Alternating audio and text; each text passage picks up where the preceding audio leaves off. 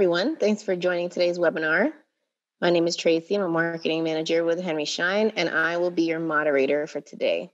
If at any point during the webinar you have questions, please type them into the Q&A section of your control panel, and we'll cover them at the end to ensure a smooth viewing experience. Please make sure that your volume is up and any large applications on your computer or mobile device are closed. This webinar is presented by Schein Dental, and no CE credits are going to be offered for this particular presentation. So our speaker today is Dr. Peyman Raissi, aka Dr. PeyRay. Dr. PeyRay specializes in oral implantology and full arch reconstructions and is a coveted speaker, podcaster, photographer, educator, and a founding member of the Mold Breaking Dentistry Conference, Dental Influencer Alliance. So Dr. PeyRay, thanks again for being with us today. And on that note, I will turn it over to you. Thank you, Tracy. Thank you to you and Henry Schein for setting this up. And this is a great opportunity.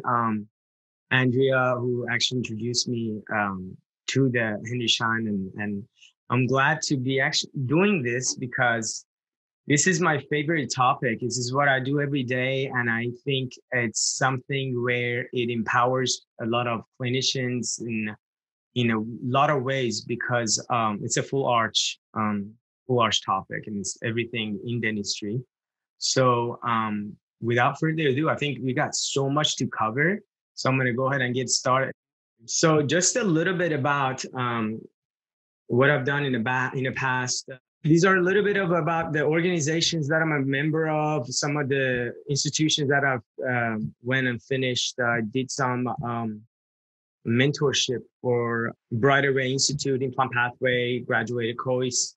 I think the next slide has a little bit more. Yeah, this is more cleaner.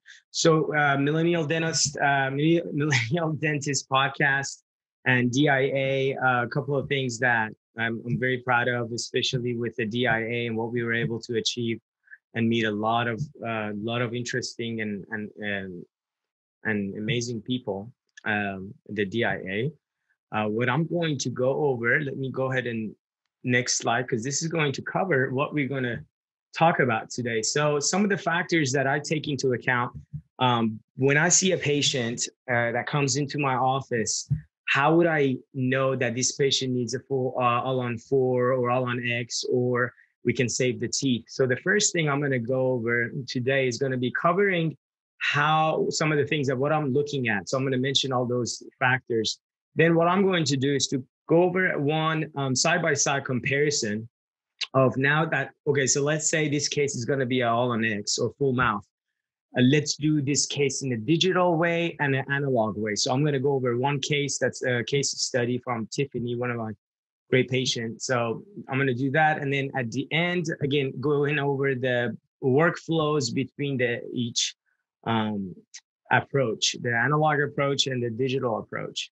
The first thing, again, going back to, this is my practice in Nashville. I built from scratch, as you can see, in 2016. In 2017, January is when I started working. This is my 4th year. Here's outside. I'm gonna give you a quick background.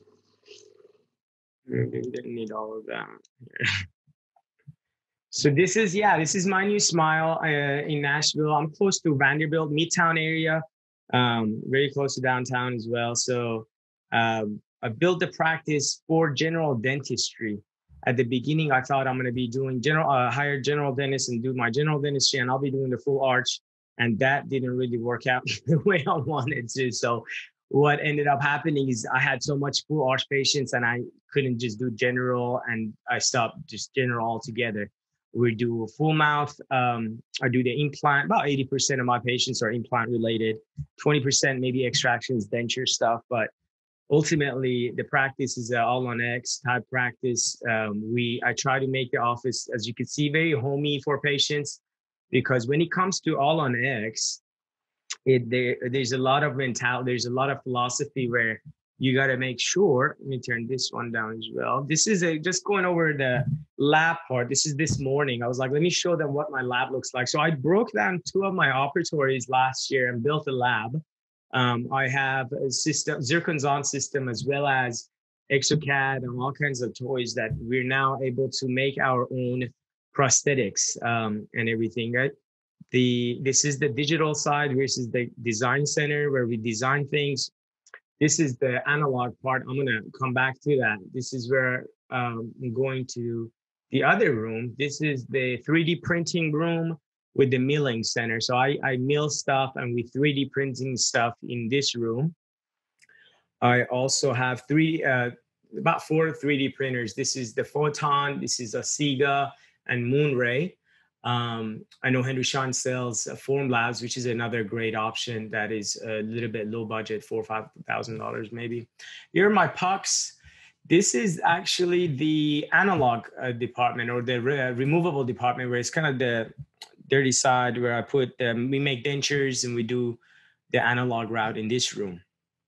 So a little bit about when it comes to full arch, one of the things that's important is the team. It's the number one, like the most important part about All on X. Anything is really is me being silly right there.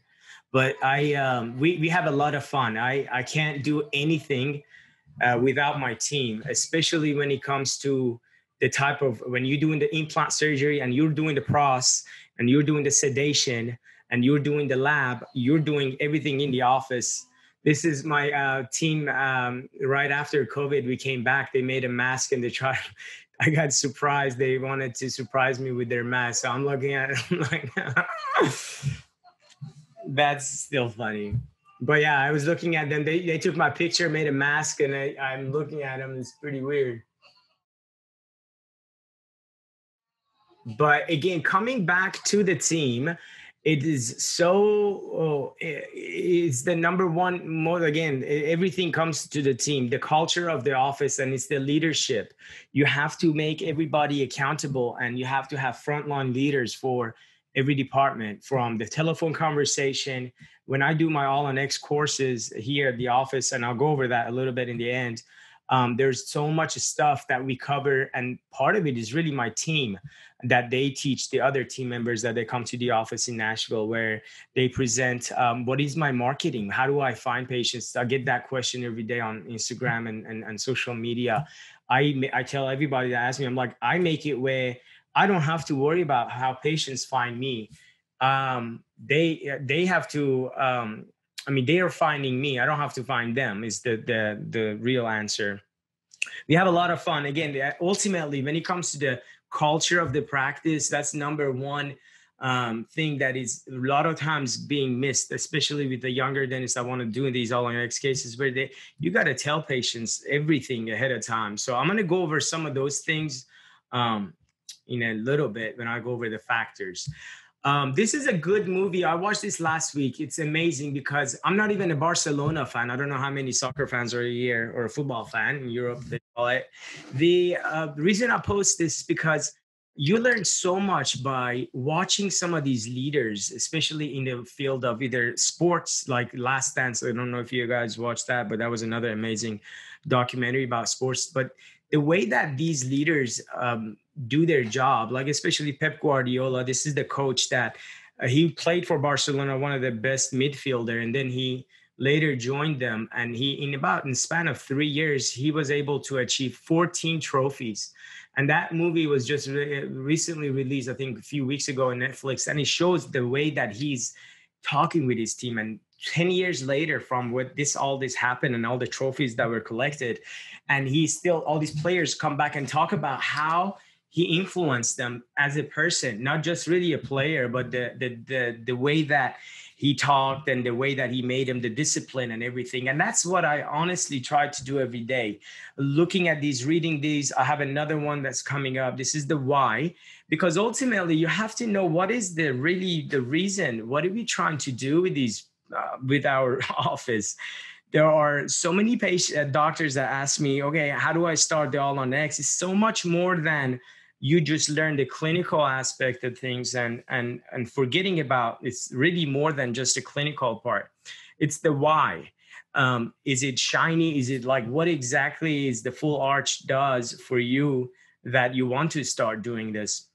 For me, ultimately, the why for me is coming down to this next slide, which is this. When I got out of school, graduated, I worked in a denture practice where I would see patients like that every day. And then in a matter of a couple hours, we would extract their teeth and give them a denture, and their just life changed. But then try to put implants and give them some same day teeth, that's the whole another story. So to me, ultimately, what I'm trying to do is to give these people a hope, give them another reason that they want to, I mean, look at that, just, and you see these daily in your offices, and maybe not as bad as some of these cases go, but ultimately it comes down to giving hope to these patients to smile again, to have a life. There's so many stories from every one of those patients that the reason that they lost their teeth, and the last thing you want to do is to judge them. The number one reason, again, for me is to give them hope. That is my why. So going next to how do I now, let's say I got the patients.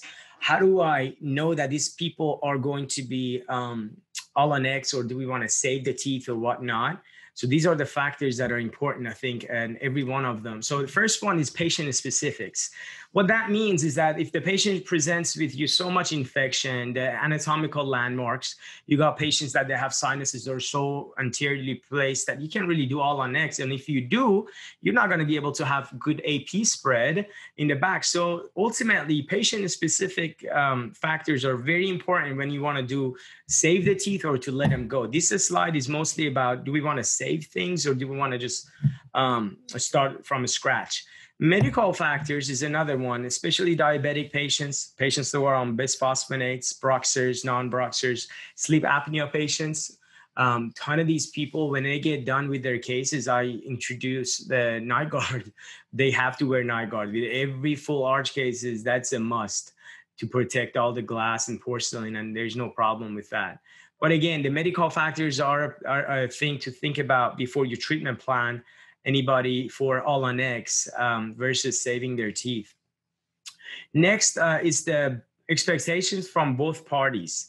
And that means if you got to tell the patients, if they're doing this or going to go through this, what is their time frame? What are you going to be able to do? What's their individual appointment? How many appointments they're going to go through? Right now, we are on the verge of having patients even from out of town. So when they come in, I got to know, okay, I'm doing this on Wednesday. They're coming in Thursday. We're going to do the surgery. So Friday, they're going to be gone. So those 2-3 days, we're going to do this. Then when they're going to come back for the post-op. So all of those things are predetermined from consults that they do with my front office person. And then also you got to know about why did it take them so long to be wanting to do this? You got to learn a little bit about their background. What is it that makes them want to go through this all on X, or why did it take them so long? Just to kind of get in and know more about your patient. The next is the financial factors and how quickly your patient is wanting to go through this. The number one thing that a lot of people compare to when it comes to an all on X treatment is, oh, doc, this is like a price of a car. And I'm like, it should be. It should be even more. Because if it's a price of a car, how often do you drive your car? How much of the day do you spend in your car? This is your mouth. This is your life. You spend 24 hours. It's in your speech, in your personality. The shape of the teeth talk so much about you. There's so much more to it than then talk about those financial factors and make it aware, raise awareness for why are they going through this. I usually bring my patients back to the lab and I show them, I'm like, this is what I do and this is what we do. And they, most of the time, they see what goes on creating these smiles. So ultimately, it is a lot of financial factors and patient readiness. Before you see the patient in your chair, they need to know a little bit about what you're about to do or you're going to be about to introduce is going to be a little bit more expensive than they probably have thought about. So those are things that need to be discussed in the consult or even before patients come to your practice, which is my case. I want patients to not waste their time coming into my appointment and all of the scheduling and everything that goes with creating a new patient experience. But then later on realize, oh my God, I don't even know that's how much it costs, because that should be done on the phone before they even come to the office. So those are important when it comes to finances. Emotional factors is the next thing. you're taking things out of their mouth that God gave them, and you're putting a bunch of screws and you're asking them to give you 30,000, 40,000, whatever amount of money you want to charge. It's emotional. It is to lose teeth psychologically.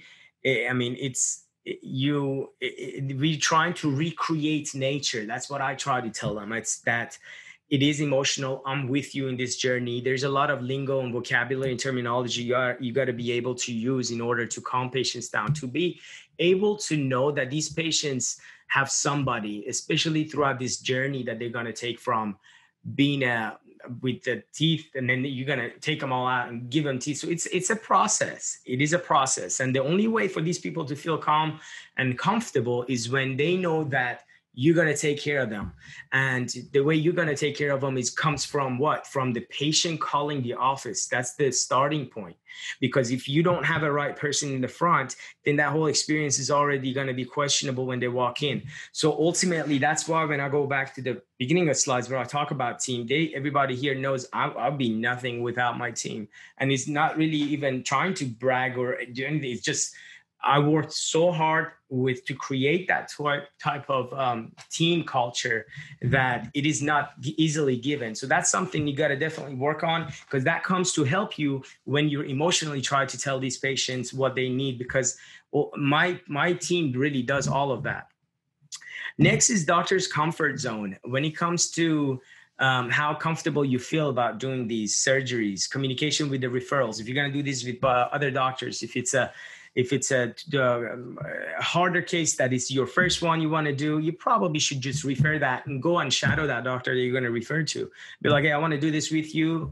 This is my patient, but I really want to watch this. I do that a lot for my general dentist friends here in Nashville, that they send patients, and I'm like, okay, let's go over it. So I kind of show them the treatment planning and all that phase, and I want that doctor to be involved because I want them to see what's going on. The next is the doctor's expertise. I think that's pretty much what I covered. Surgery versus pros. Those are the things. How many are you going to do the surgery? You're going to do the pros as well. Who's making the lab? Who's making the teeth? What's going to happen? All of that stuff are important. And then sedation and number of appointments. Again, I'll go back to that.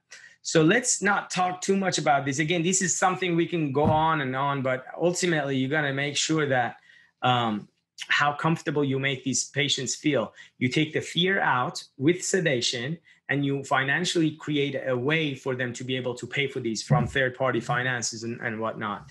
Now let's get these factors that I just introduced into some of these real patients that I have, because I think ultimately you just learned with, instead of just all that, whatever I wrote, let's just look at some of the cases.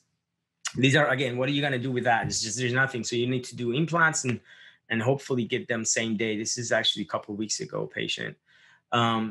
These are the cases I'm going to go over. Let's start with Jeff. So Jeff came in, he didn't want to lose any more teeth. Again, goes back to the communication you're going to have with patients. Hey, Jeff, he came in, he doesn't want to lose any more teeth. This is the tooth that needs to go, number 9. It's already very close to the bone. There's no point of saving this. And he's missing canine, of course. He's missing these teeth. He doesn't show any teeth. But again, why would I want to extract everything and give him implants? So I present 2 options. Jeff, we can save your teeth. You're not going to get your teeth all same day, because I'm trying to do singles. So when you do singles and not do connecting all the way to the other side, you're not going to be able to load implants. It's going to be risky, and you don't want to do that. So again, patient does not mind the process taking long. So what do? We save the teeth. And that's pretty much what it looks like when you put in few implants. I don't have the post-op final x-ray, but you can kind of see I put in all crowns on the top, 3 overlays around number. Let me kind of bring him in. These 3 got overlays, just crown on top of them without really much the reduction. Then implant, crown, and then just build up the video in a way that he's going to be able to show his teeth. He's loving it. And again, he didn't have to go and pull all his teeth out.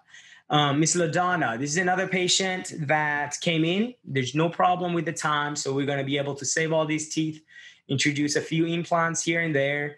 And this is her Facebook photo that she took selfie, and she sent it to us.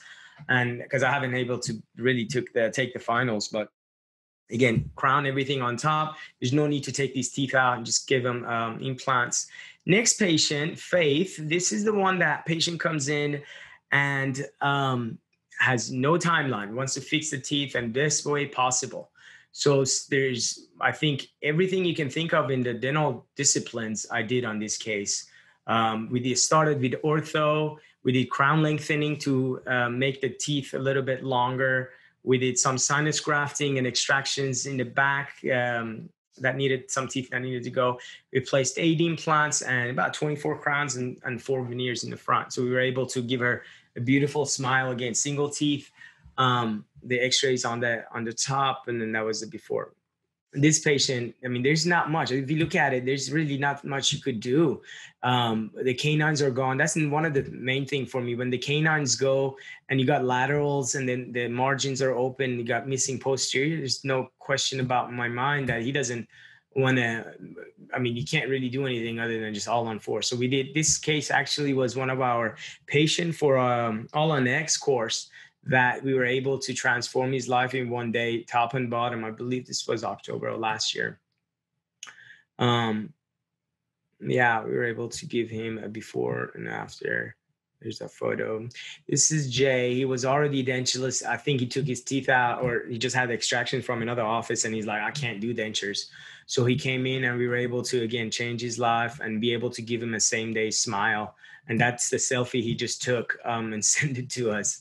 So analog versus digital. This is where I go to the second part of my discussion. So the first part was, let's talk about how are we going to get these patients in the room and be able to work that team collaboration, have that culture, and introducing this all on X option and what do we have to do for that. But then the main topic for today is really this, and that is analog versus digital. What are we going to do? I think everybody now is wondering what all the things that goes on in the digital world, in the full arch, and the analog. So my journey from analog to digital is still ongoing.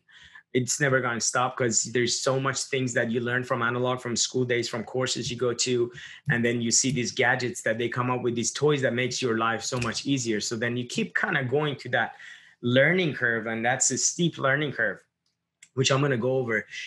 I posted this slide. It's the literature that shows there's not too many literature covering the analog versus digital, because if you think about it, it's very difficult, as many as all the different branding and companies that are out there, to make a very good scientific research about what's best. But if you can see both of these reports and the research clinical studies that I found, they all both cover the fact that the digital is much more perceived better for the patient, and their case acceptance goes higher.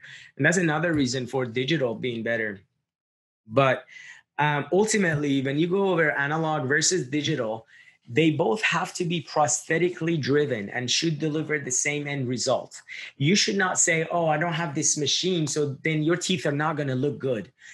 The only difference is really for you as a doctor or clinician is how fast and accurate you want to get there. So what I try to do is to make all of the analog and digital workflow simple. And I'm really proud of this because me and Schein, my technician, he actually helped me to put this together too. And what we try to do is to make it as simple as possible by 3 main steps: capturing, planning and designing, and manufacturing. Those are the main 3 steps that I'm going to go over more in detail. So let's look at analog workflow. If you think about analog, some of the pros and cons, analog has always been around. I mean, you can hold the physical model, you have articulator, you can see things. It's much more simpler, especially for me at the beginning, where I'm like, man, when I see the things on the computer, you can't measure, and I show you how you can actually measure those still, but it's hard. I love retracing your work back. If something didn't fit or didn't work, you know exactly. You have a model. You go back to the model. Okay, this is the problem. The pros is also it's cheaper, probably. The cons, it takes time. It takes longer. The aesthetics and durability, again, questionable compared to milled stuff. And you mill things is definitely stronger. And then patients can't really see what you're doing, designing. They have gag problems and all that stuff. So where it's so much easier to when you use the digital scan. Don't worry about the right side. That's the capture, the plan design. I'm going to go over all of these. So let's talk about now the digital workflow pros and cons. For digital, you have fewer steps, as you all already know.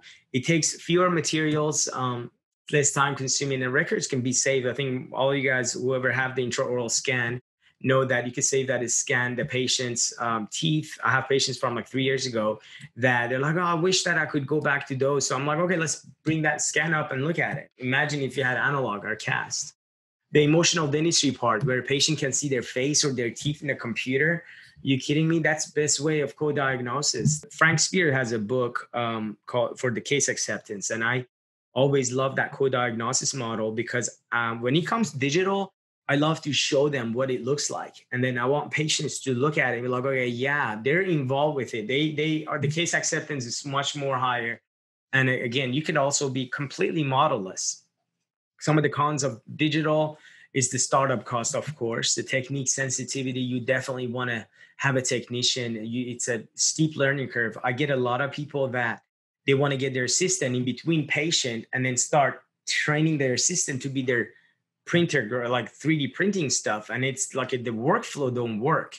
You have to have some time. You have to delegate and be able to train them, train your team to be able to do the 3D printing for you, or even milling. Or if don't, my when I first started thinking about owning a lab, I was very, very clueless. I'm still am, but I was very clueless about how am I gonna. I was thinking one of my best assistant. I'm like, I'm gonna train her, but it's very difficult. So, and it's not too many technicians around that be able to help you. So you got to be very, very careful in terms of when you invest into those expensive machines. The inconsistent support, that's another thing that you may experience is when you deal with some of the things you get. So here is the case study. Tiffany came to us she came in, she was like, I don't like my teeth.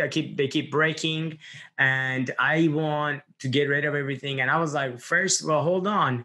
Let's look at things in more detail. So she came in. These are the pictures that we took from the beginning. There are more pictures here that from side. So you could see that this is a very challenging case. And the way that I'm going to go over all of this, so this is a case where I'm going to cover the digital side and I'm going to do the analog side. So you can kind of understand both what takes on each one of those. So let's go to, I think next slide is the X-ray. Okay. So again, patient came in, she wanted to just take everything out. That was her first thing. I was like, nope.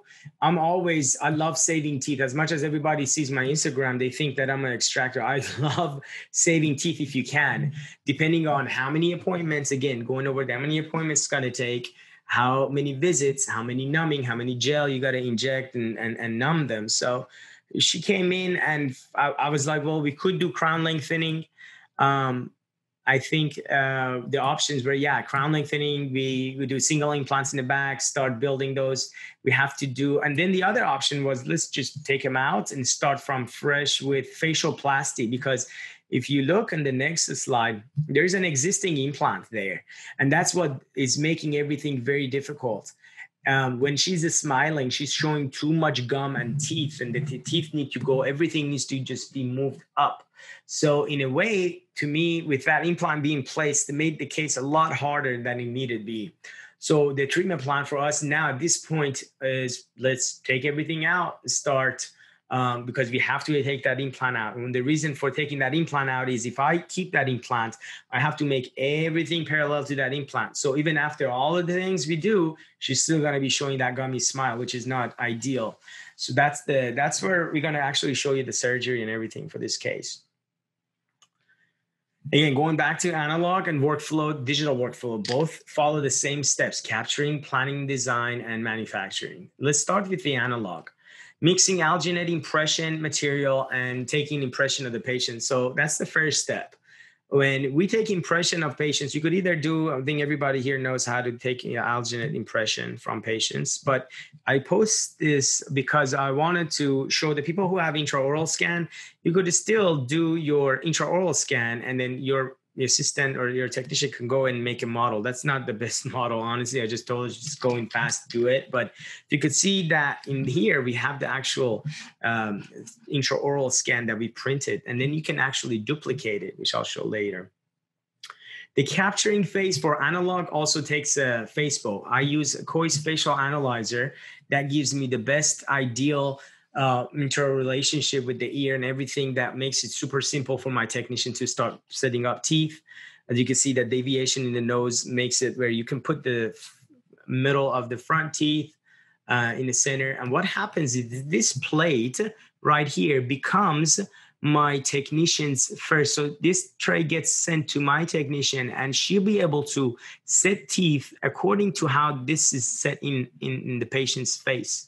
So that's a very important tool. And I'll show you how I can do this in a digital route without using Facebook. And that's what we're going to cover. So you could see the analog capturing phase, and now let's go to the digital capturing phase. There are two things. I think everybody here knows 3Shape. I think Henry Schein sells that. They sell also many more intraoral scanner. I'm happy with my 3Shape. It works great. You could see this is actually her Tiffany's mouth where we were able to play around. You could kind of see the shade matching and different sort of thing. The next thing I want to show after you do the intraoral scan is now you have their teeth, but now you need a facial scan. This is where things become so much better, faster, easier for lab technicians. They all love this because you can capture a face of a patient where we have this Zirconzon face hunter, we call it. It's a face hunter and plane analyzer. So that Facebook that I just showed you, it becomes, you can actually get that digitally with the face of the patient and allow you and your technicians to see things in a 3D manner where you can actually set up teeth and different things. So you can close their teeth, and I'll show you more of that here in a second. I think I have the actual, yeah, this is what it looks like. It's a laptop that connects. This is the face hunter.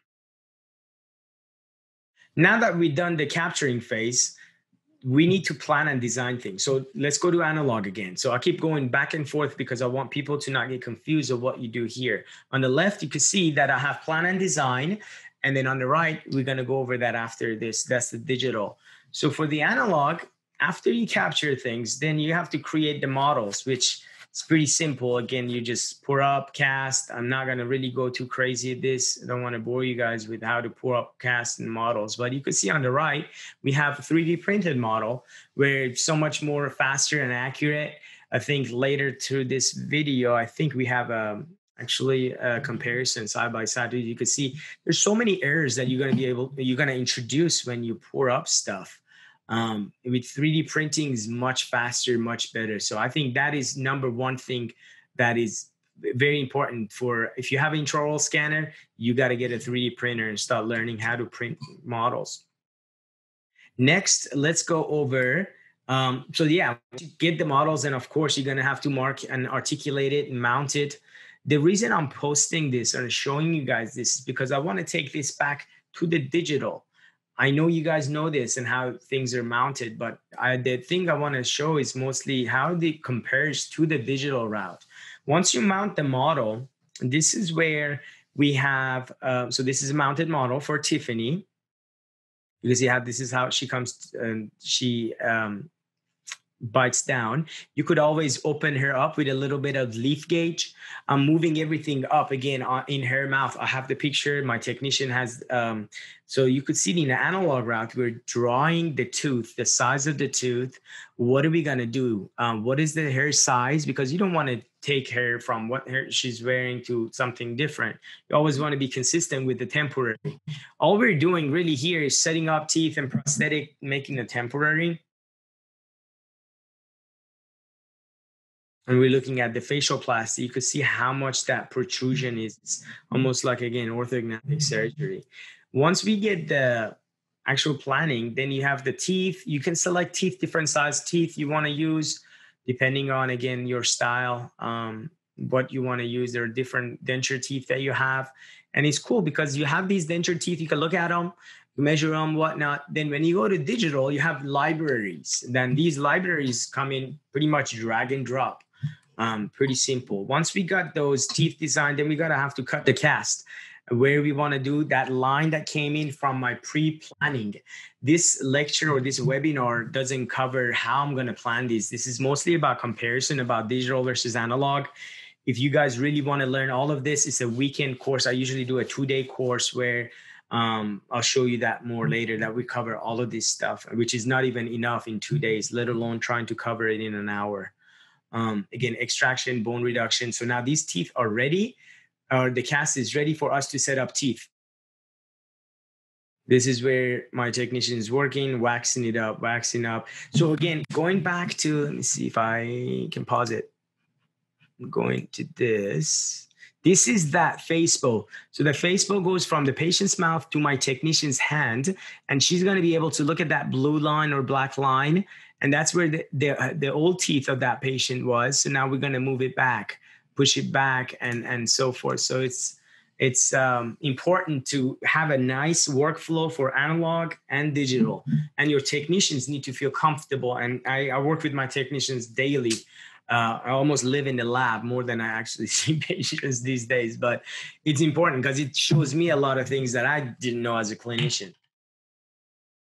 Okay, so now that we did the designing stuff in the analog world, let's take it to the digital. So now let's see how this compares. So once you export and get all of those intraoral scan, you have to bring it into the software that you use. What kind of software you use? You could use Exocad, you could use Trios, you could use Zirconzon, Modelier. There's so many programs. You could see the articulator that I have. You can choose the articulator. You want to use Panadent, you could use Panadent. If you want to use Aviclar, you could use Aviclar, Whipmix, whatever you want to use. Then I start bringing patient's face in.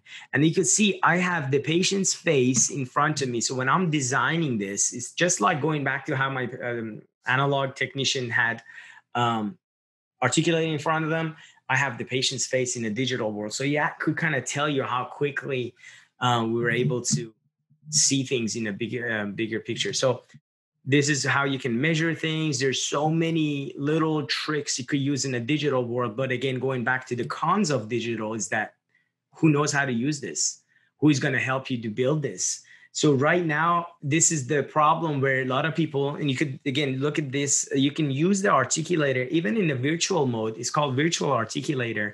And you could use those protrusion movements, excursive movements, and those sort of things. So it's very amazing how far the technology has come in terms of the digital dentistry. The designing model. So once we actually have those in the face and the patients and everything there are two things you could do. Either model-less, you could design it and just go to mill, or you could actually design the models, as you could see in the Exocad, and have articulators. You could kind of create your own articulator. This is a very cool, neat looking articulator. And once my model is made, then we'll go back later on. I'll show you how this is 3D printed and so forth. So now that we designed the models, I showed you how we extracted their tooth on the cast. I want to show you how we extracted their teeth on the computer. You just pretty much click delete. But also, of course, you want to go around and see how much you want to reduce. Again, this course is not about how much I reduced. It's more about how I do it. It's literally, you got to go around each tooth and then just kind of take them out and then fill the gap and slowly start building teeth and so forth. For this case, this just shows the teeth being extracted. You can see that filled the hole, but I took a lot more bone than what that looks like. It just kind of gives you the idea of how virtually extraction has been done. Once you take the teeth out, now you have the teeth or the new library of the teeth. What are you going to use? And the cool thing about digital is, for any technicians that seeing this, is look at the possibilities. You could just have the old patient's face now, patient's face, and you can bring in teeth, whatever you want to do, scale them bigger, scale them smaller, move them midline here and there, and think about how quickly that could be achieved versus going back to the analog routes of moving teeth. When you do a reset for a denture tech, they're going to be like wanting to punch you, because now look at how quickly you could do that in the digital world.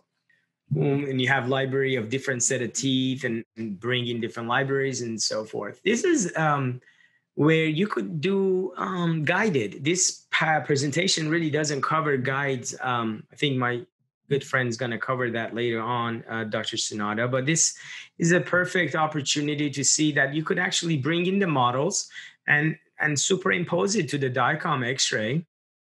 I use Lab Pronto from Blue Sky Bio, which is a free software.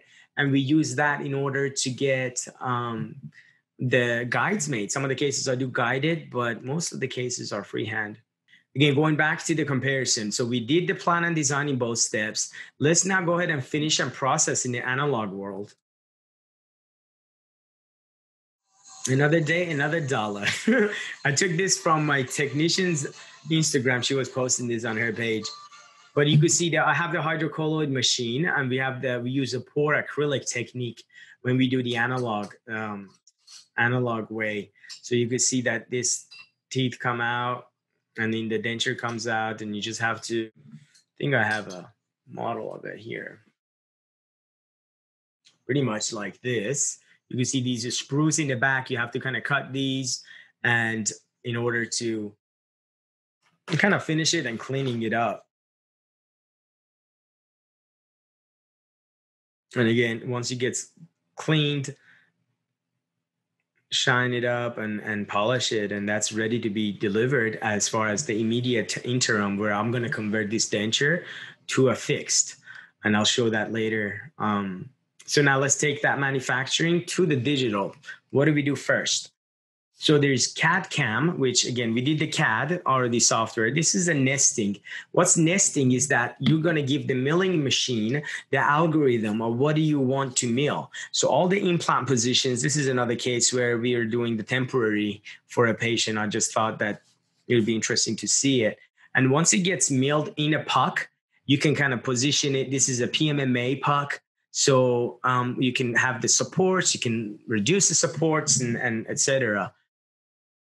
Once it gets milled, this is what it looks like. So I have a computer in my milling where it shows when my mill is actually cutting things. You could kind of see I screen recorded this, but here's a puck. There are different pucks that we have. The PMMA, you could do metal where I do my bars using the same milling machine because my milling does the heavy wet metal. And again, it's awesome to have that milling machine to show what's it doing. Here's what it looks like.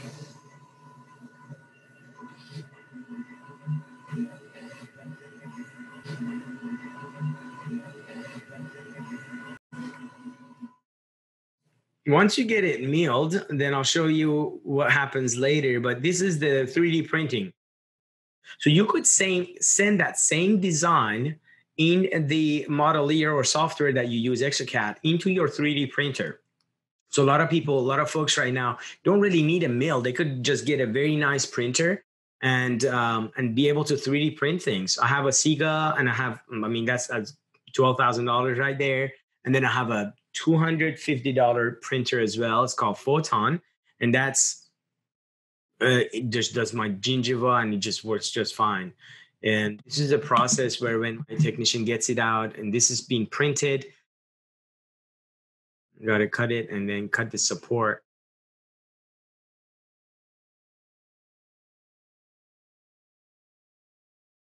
And then you rinse it in alcohol, isopropyl alcohol, and then you cure it. Once you get cured, it's ready to be rolled. And go next. So again, here's the zirconia that we got. Once it comes out of the mill, you see my technicians putting the art in there, pretty much making the intraproximal different. If you see these videos, I honestly post these daily on my Instagram. If you guys want to learn more about this stuff, just follow me on Instagram, see the daily stories, because honestly, I took most of these videos from the videos I have already posted before. Once we get the milled zirconia colored, then we place it in the sintering oven because it needs to be sintered. This is 20% bigger than what needs to be in the patient's mouth. Whenever it gets reduced and shrunk, once you crystallize it in that oven in almost temperatures of about 1600. So I use Pretau Select. It takes about 12 hours for it to work. Then after 12 hours, you are able to get it out and then do I think I have it here where I'll show what I'm doing afterwards.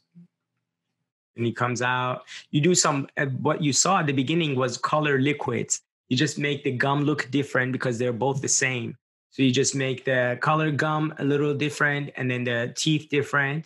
Then you put in the sintering. Once it comes out, you have to stain it and glaze it.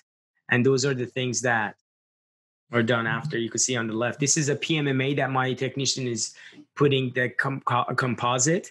So on PMMA, you use things like resin and you cure them like you see. On zirconia, you have to use like pink porcelain or regular porcelain to layer it if you're doing any cutbacks on the porcelain. But it's cool. It's fascinating. I love seeing it. And if you look on the left, this is actually a temporary for a patient. It's hard when you put in patient's mouth, then imagine what they expect to do for the final with some of these. It just makes your work harder. I always tell my technicians, please do not spend time on your temps. Make him not perfect for sure. It's hard to please patients afterwards. So this is, again, going now to the surgery, Tiffany, because I think you guys need to see the surgery. What happened is I take my pictures from my Nikon D810. If you want to see more about my photography setup, go to my page, drpeyray.com. You can see the photography setup. I have a video on how I got my lens set up, all that flash thing. So this is the surgery where I'm using that moose record. This kind of shows the initial position of how her teeth are. I could always keep that. That's like my guide. I'm using this suck down bone reduction guide in order to find out where my bone reduction needs to be. So I have that on the model and I transfer that with the suck down to the patient's surgery, where, as you can see, I'm just raising the flap right now, reflecting that flap and showing what I'm about to do is really doing the bone reduction, extraction, and implant placement. So this is the initial alveolectomy. I'm doing facial reduction and I'm doing vertical reduction on her. We're taking some teeth out, putting that suck down reduction guide in there. If you're doing a guided, then by all means, it's easier. But this is just some way that I don't use guides, but there's so many different tools and gadgets that you could do in order to make your work easier. So I'm doing a little bit of facialplasty, doing a recontouring on that same case. Again, I'm pushing all of that gingiva or bone back where it needs to go. Using a pilot drill and start placing my implants. I use Neodent these days for full arch. Very happy with it, with the multi-units.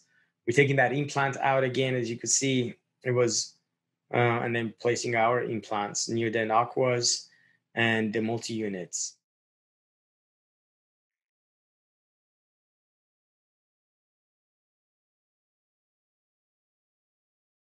Once we finish putting the multi-units, this is again another implant. Let me see if I can definitely achieve the 30, 40 centimeter for each implant. I tried the denture that we made for the patient. I use that in the middle of the surgery to make sure we're on the right path. You can see, if I need to reduce more, I could always do that there. I use a bone profiler before I place my multi-units because I want to make sure that I get a nice contact. And here's my multi-units being placed.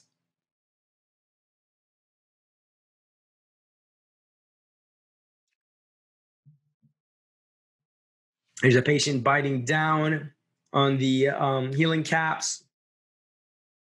Next, I'm going to cover the denture conversion, and like you can see how much tissue I had to reduce.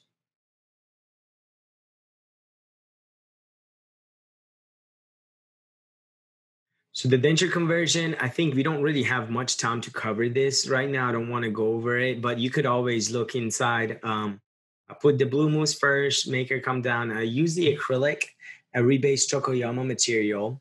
And this is a very completely different approach than the traditional pickup. And I just get these picked up very quickly. And as little as about 20, 30 minutes, I can convert a denture and make it fixed. I do it myself. I train my technicians now that my technicians do it. And this is how it looks like. Converted denture R2F. If you want to learn more about it, I have so this is the kit. Denture conversions, there are available on my website, drpeyray.com/R2F. This is a good friend of mine, Brandon. He's a prosthodontist. He came up with it, and I love using it. I've been using it since last year, and I love it. This is the denture converted that same day of surgery for Tiffany. And let's see. This is I post-op. You see she's healing Excellent. Here are the access holes from the R2F. And this is Tiffany before. And here's new Tiffany. I still think that we could still make the teeth a little bit larger, and that's what we're going to do later on. But I mean, she's very happy. She can't stop smiling. And again, going back from that gummy smile to be able to do that in the same day is amazing. And again, talk about how many appointments we had to do crown lengthening and trying to make it look good. So it's amazing how we were able to, again, go from this face hunter, the pictures from the face. I use the analog method of making the teeth, but again, I have the digital as well here. Actually, it's funny. This is from the mill. I didn't deliver this, but I wanted to keep both because I always like to have both options available. Let's see. And again, going from that to her smiling, she's very happy. Now that we took the temporary, there's a couple of things I want to just go over, and I think we're going to wrap it up and do the Q&A. Verification jig and creating a master impression after the implants have been placed. I go over this real quickly. So I put the multi-units. This is really the steps that my assistants do. They make the jig. They used to make the jig and make it ready for me. You pretty much have to connect them all and then create the nice one piece that they all passively get in and out. And I'll go over most of these in our courses. Once you get that, let me go next. We have the model. Once we take that impression, here's a model of the case. This is not that patient, but just kind of gives you an idea. That's model for coming from analog route. This is actually a few jigs from this past few months that we did. This is actually from month of June and May, June that we did this. Then we were able to get the new, which that's the new thing I was going to talk about, is the photogrammetry or the peak that I use and tissue capture. So this is the digital way. Again, going to the digital and comparing it to the analog. You saw the analog. It takes that much time to do it. The digital, I use the peak. It's called precise implant capture. It's a photogrammetry. What it means is that you have these pre-coded flags that is in the patient's mouth. You introduce that. Then you use this nice scanner or this wall-E that people call it. And you go in and you could get the number of implants in a matter of 5-10 seconds very quickly. And it gives you, like here, you could see that number of 8 implant compared to the other implant. You have that much angle discrepancy, and there's that much distance with the other implant. Number 14 implant has 8 degree, for example, with the other implant. So it gives you all those information, and it gives you the actual implant position. It does not give you the tissue, there's another philosophy behind how does scan body don't work. When you're doing the implant position and you're taking a tissue, you're introducing a lot of variables from the capturing the implant position. That's why photogrammetry for full arch is the main approach, or that's the best way to go, because you're only capturing the implant position. These are the 6 implant position, but what we do need next is where the gum and where the patient's gums are. So then you can merge the two together. You could either do an intraoral scan on the left, and then you saw, or we could do an alginate of patient's healing cap, and then you put the 2 and 2 together in your model year or software and be able to do this in a very fast, very cool, and I love it. My assistants love it. Today we had one case that they just did it without even me seeing the patient real quick. They just took it. I'm like, oh, because I like to do the scan myself. But again, at the end, this is my why.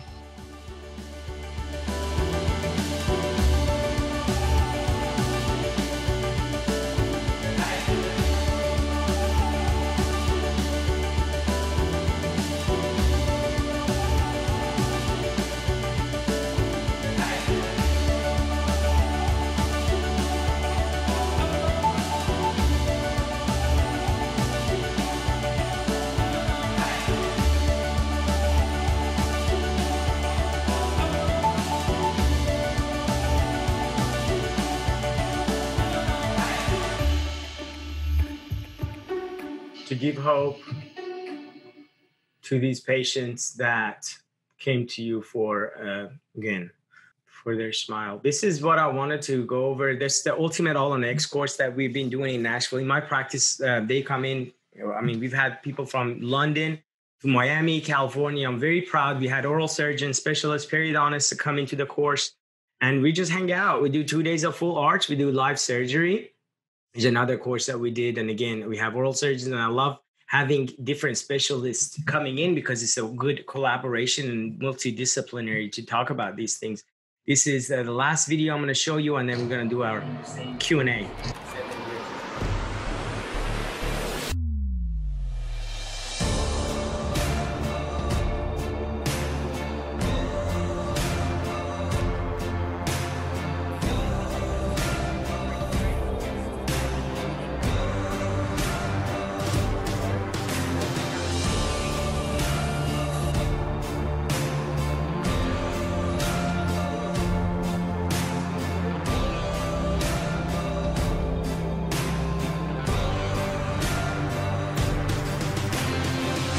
Dr. Heavenly Kimes, and I am in love with the All on X course. Well, thank you so much to Henry Schein. I don't want to forget this slide. I think it's very important to thank them for creating this opportunity for all of us to get together and see what I do every day in Nashville. So I'm good, Tracy. If you have, I don't know what's going on in the Q&A, but I'm all yours. You have a couple of questions. Can you please review the hygiene recall protocol? Yes. So the hygiene, if I do for immediate load surgery, I always like to see them back in a week. We take our post-op 3D in a week. I don't like to take post-op right after surgery because never really there's so much movement. So next week after surgery, a week later, I see them. Then I'll see them 4 months later. Sometimes I do like to see them in 2 months just to be able to clean it out. Then after they're done, say, for example, once we do everything and then they would deliver, I used to see patients twice a year. Now I'm seeing them about once a year. The main thing about when it comes to maintenance and hygiene, and I love this because it's so important and it's so missed, it is the fact that we make these intaglio design so hard for people to clean. Then we get them in recall and we're like, hey, what did you clean? So it's really, really, really come down to if you create a nice cleansable surface at the intaglio or where it's touching the tissue on top or bottom and make it easy for them, the chances of you really needing these patients are very little. You don't have to do anything. I had a patient, like there are always cases that come in. One of them was from 93, 94. She hadn't had them taken out. It was crazy. And everything was working fine because there was such a big high, like there was nothing touching the gum. So she could definitely clean. But normally I like to take them in one year. That is good for the warranty. And also it's good because I could see the x-rays and take a PA, make sure everything is good. Patients always complain. I mean, they do give a compliment about, oh, thank you for giving us this. And it's good practice builder too, because they always refer people. What material do you use for verification wig? So I use the GC resin. It's from Primatech. It's the best material. It has the least amount of distortion. I mean, it's the most accurate. Again, I've done right now, I have about 1,000 documented cases of full arch. And everything I'd done before that, I had this Pika scanner was jigs. And I got very good at it very quickly then I trained my staff because my assistants do a better job now. They do it and then they have the jig ready. I'll just come and check it. But yeah, I use the GC resin from Primatech. Great. Do you use TI or tie bases now that you're doing PIC? Tie bases, yes. So there are two ways. You can actually go direct to the multi-units, but you don't want to do that for zirconia because you always want to have a titanium to titanium connection. But I use tiny little tie bases from multi-units. You don't really want to go direct to the implant fixture. You always want to use multi-units. That's the number one thing when it comes to full arch. So always create enough a space for you to be able to put the different heights multi-units. And then I use always tie bases with all my zirconia. If I go direct, it's for really temporary. Where I'm going for PMMA, I always go direct because you don't want to waste any more tie bases. And then for the bars, when I make bars with the overlay of PMMA, then you don't have to really use tie bases. And I love it when I do bars because it just goes directly to the multi-units. Is the iOS captured data for the soft tissue accurate enough for merging with the implant position from PIC? Very good in question, because that's the thing that I wasn't sure before. How are we going to actually capture those? The amount of distortion that comes from that tissue is not as significant as if you try to do a scan body directly on top of the implant and capture the tissue as well. So when you get that, it's called divide and conquer. You're dividing the implant positions and you're having the tissue different, because if you do them both at the same time, that's the problem where we have with the scan bodies. And that's the problem. So where you just divide it, do the implant position, and you got the 6 look you see for Tiffany, and then you bring the tissue from the intraoral scanner. And when I send it to my designers or my technician here, we have really no problem of merging it. The coolest thing about it is all of these jigs that I've created over the past few years, is that once I did the peak or precise implant capture, the passivity of this framework, when you put it in, it's a different feeling, because you're like, whoa, how cool and passive these were. There's no verification needed for these scan bodies or for this photogrammetry. How often do you change screws? The screws are, every time I take them out, every time I take a prosthetic out, I like to change the screws. I usually charge patients, I think, $250 per arch, that we take it out, we do the cleaning pretty much, and then we put them back in. The screws need to be always brand new. The other thing is that I was going to cover once you asked about the screws, is that you don't necessarily need to use brand new screws while you're trying to fabricate these prosthetic, meaning wax drawings and things.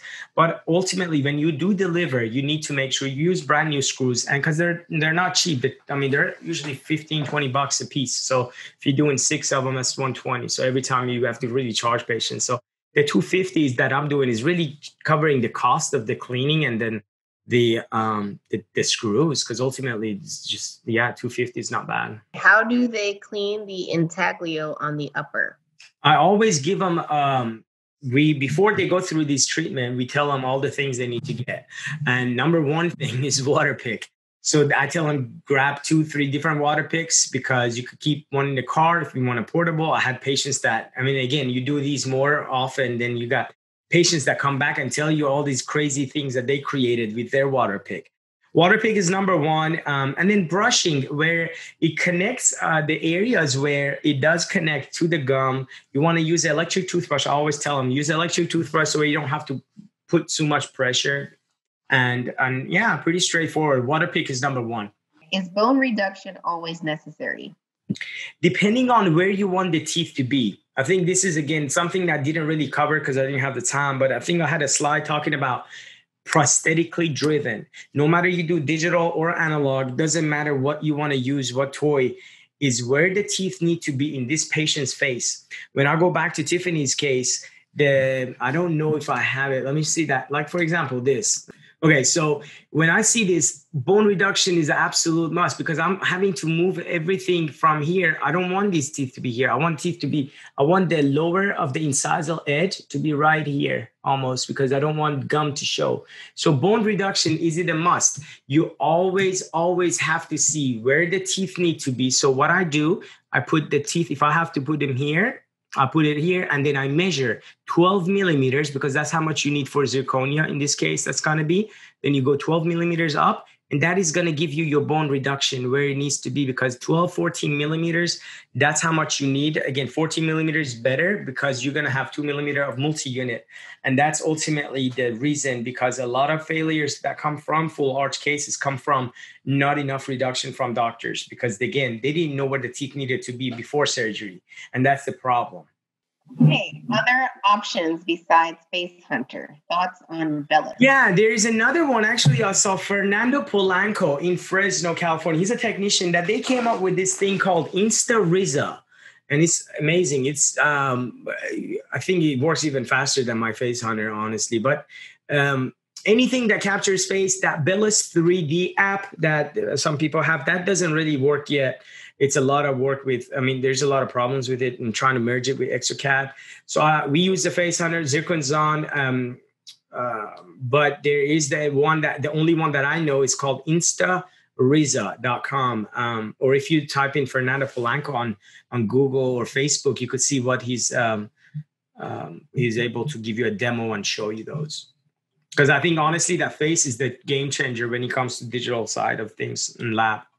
What are you using to stain the gingiva of the PMMA? Oh, what do I use? I use Creoline. There is a Creoline that I use. It's a beautiful or Annex Dent comes with it. I think I have both. There's one Creoline and then Annex Dent, and they come in different types of ethicity, gum wise, and you could kind of color. It's just like, it works like composite flowable. And you make it pretty, and then you cure it. And again, PMMA, I love making PMMAs because that's ultimately so much stronger than dentures. Is Botox part of your high smile line cases? So yeah, I do Botox. I do Botox probably on just my assistant and my mom, but I don't really try to push that because I need to be able to make this as nice as possible intraorally in the mouth. So sometimes that I do think about cases that maybe Botox will help. I don't know. Just the fact that you're going to be like telling the patient, hey, I'm going to do this, but guess what? For the next forever, you're going to have to do this every 4 or 5 months. So just that whole dialogue about it, it makes me think twice. So I try to make things and then in the mouth perfect. But then I also tell patients that this is also another option. And as long as you're cool with it, then we can definitely go that route. They just want you to comment on the cost and investment comparison and return on investment for your closed system mills and other technologies. Yeah, that's a problem. Again, going back to the cons of the milling, that's another thing. I should have probably put that closed system. I think the way that things are moving forward with the digital world, there is that closed system is really old school. They're going to suffer. I don't want to CEREC did that in the 90s. And guess what? It was a great branding because they were able to capture a market share where they were able to get all these CEREC doctors. But doing it in 2020, I think it's a little bit, I don't know what to call it. It's like very, very premature, and it's not a good way because ultimately you're just gonna get somebody in the competition. They're gonna go somewhere else. So yeah, the mill, you definitely number one thing you take from this is like make sure when you invest into milling or 3D printing, what kind of a support are you gonna get? What kind of a puck are you gonna have to use? You have to use certain pucks, or you can use whatever you want to use. Those are the questions and things you want to be thinking about very clearly, and get with a bunch of people that have these machines. Talk with people other lab technicians that are using these. Don't just invest into lab. I did the horrible, in my courses, I go over this journey of going from analog to digital in the lab world. It's honestly has aged me because of how much I didn't know about lab. And that's because I thought I'll be able to, just because dentistry, I was good at it. And then I was like, lab, I can get it, but it's so much more. And not having a lab technicians before I opened the lab was the biggest mistake I made. Because guess what? It's hard to find good lab technicians that is cross-trained to do the full arch. How do you measure inter-arch space to ensure the patient is a candidate for a fixed prosthesis versus implant retained overdenture? So I normally, when I see the patient at the initial consult, if I need to, I'm now at the point where I can kind of see things a lot easier and faster. But at the beginning, what I used to do is to just print the model or pull up the cast, mount it, and then see, do you want to open this patient up? Or are you going to close them? Or what are you going to, because most of the time you're going to actually open patients up because they're older patients that collapse dentition, there's combination syndrome. There's so many different reasons you're doing all on X. So ultimately, you got to be able to have a way of figuring out, is this an overdenture case? Is this the fixed case? To me, you should not worry about overdenture or fixed. You should find out, what can I do? What's the best thing for this patient? And what can I do in order to get there, to put the teeth in the right place? But the fastest way you could do this is, I think, honestly comes down to at the beginning to print models or pour up models and then figure out, if I have 12 millimeters, like say, for example, you cut the teeth, right? You cut the teeth from where on the cast. And then now you're like, okay, how many millimeters do I have? Do I need to open them? And there's a little bit more to that that I can't really answer from this. It's a little bit more complicated than that. But yeah, ultimately have a cast, look at it. If I do see, for example, if a patient is a gummy smile patient, you automatically know that needs to be a lot of bone reduction. You don't need as much bone reduction for overdenture cases, but that shouldn't be like, oh, I'm going to give you overdenture because I don't want to take your bone off. No, overdenture, I think, should be the second option. I did more overdenture than anybody in the state of Tennessee. I was selected with Zest as a KOL. So I did so many overdenture, and now I think patients deserve something a little bit if they can afford it, and the way that you can make it affordable for them by creating that financial awareness of what can we do to make it easy. But because guess what? Who wants to take things in and out of their mouth? That's not what they were born with. So ultimately try to do fix as much as possible or get where they need to be in fixed dentition. Is Photon good enough for printing? Oh, yeah. Photon is a 3D printer. Yes. I'm thinking about 3D printing my temps direct to MUA using iCam 4D. Thoughts on which resin for a temp?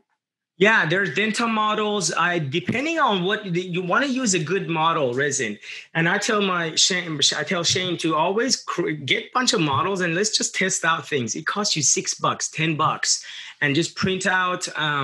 It's a great way, especially with iCam 4D. That's another one that is out there. I think you almost need a verification maybe for that, but ultimately any dental model, I use dental tooth. It's funny because I'm actually sitting in my lab.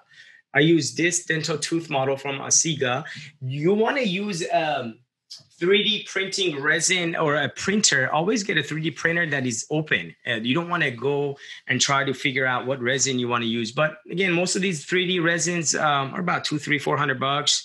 And then get them and see which one works fine. But always get the ones that are at least temporary or something that's strong. We're going to do the last question now, and afterwards, we can always have Dr. PeyRay follow up with you. Yeah, I was going to say, if anybody have more questions, that there's things that you saw in the PowerPoint or keynote that I didn't cover, or things that you did see, you have more questions, one of the best ways really get to Instagram and either message me there on Instagram or on drpeyray.com. Like there's contacts form there. You can kind of put these things. And if you have any questions, yeah. The last question is more about warranty.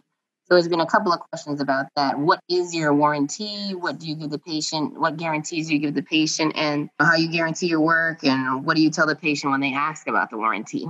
The way that I go about warranties, because I'm doing surgery and I'm doing the pros and I'm doing the lab, I have to be very responsible for every part of that. Because if something happens, I'm not going to be blaming it on oral surgeon, or I can't blame it on pros or somebody else. So warranty comes from looking at the case and seeing from the beginning. Most of the time, I don't have a set warranty for everybody, because there are cases that if the patient is smoking a pack and a half a day, I'm not going to warranty that. You got to be very reasonable with your warranty and make sure that it works for you. Don't work with companies that offer that for you. There's so many companies that I don't even bother. But I think what I try to do is to make it reasonable. If you see something that is your fault, try to fix it. 5 to 7 years, I give warranty. I think most labs give a warranty on their appliances or the fabrication of whatever zirconia or whatever you get. Ultimately, again, comes down to the communication pre-op. If something happens, this is what's going to be. If the patient comes in and asks for warranty, depending on what goes on, again, most of these, now that I have a lab, it's a little bit easier on me because I don't have to worry about sending it out or whatever. I can just do it here and it'll be a little bit cheaper for me. But yeah, 5 to 7 years warranty. And that's it. There's not much with it, but they also have to, with the warranty, what it entail, I give them a night guard and they have to wear the night guard. And when they break something, they need to bring the night guard and show me their pattern of wear. Because if they don't have the night guard and it's broken, I can't warranty that. That's already, we put that in the warranty thing, where if you don't have the night guard with you when something broken or you lost it, you got to call our office to come in and make sure that you get a new one. Because that is the only way that I know at nighttime, because most of these patients really have a sleep apnea. A lot of them, they don't really want to worry about, they think they don't. So I don't really even put it on them to go and figure out and get a CPAP. I just give them a night guard. There's other questions and we will give them to Dr. PeyRay. So again, thank you for your presentation today. And thanks everyone for attending. You will receive a link to view the recording of today's presentation in the coming week via email. So again, on behalf of Henry Schein, thank you for attending and everyone have a great night, including Thank you, Tracy. Thank you, guys. Thank you.